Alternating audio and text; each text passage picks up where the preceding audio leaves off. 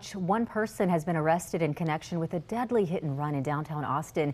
It happened early Tuesday morning. 23-year-old Tyrone Thompson is charged with DWI, resisting arrest, search, or transport, an accident involving death, and more. A little after 1 in the morning yesterday, officers responded to the crash involving a car and two pedestrians at the intersection of East 7th Street and Red River Street.